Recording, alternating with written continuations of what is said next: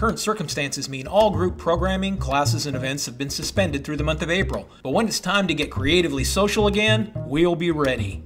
For the Convention and Visitors Bureau, the murals that are located all through the community are a great attraction feature for all of us. We're able to use those when our visitors come and would just like to have something to walk around and look at, or also something that we can help promote for groups to have something to do and as they come as a group.